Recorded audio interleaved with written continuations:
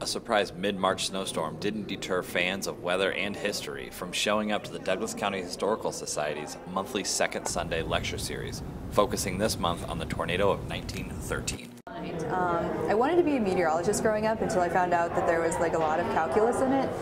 The Historical Society's own Cassandra Novotny says that this storm is largely overlooked and eclipsed by the tornado of 1975.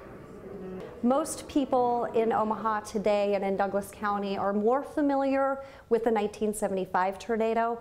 However, the 1913 tornado was perhaps Nebraska's most destructive natural disaster on the books. 6 tornadoes touched down that day, cutting a 7-mile ribbon through Douglas County. First tornado itself touched down in Ralston, cut its way through Omaha, through North Omaha, before heading over into southwestern Iowa.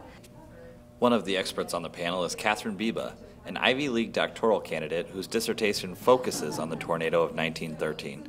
She often finds herself educating people on the storm.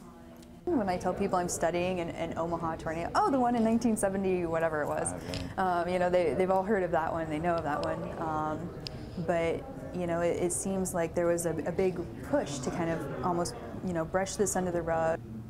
The tornado of 1913 was tragic, but the people of Omaha were resilient, and it's no surprise at how quickly the city bounced back. It's also no surprise that 100 years later, when a panel gets together to discuss extreme weather in Nebraska, there's a blizzard in March. For the Omaha News, I'm Kevin Grace.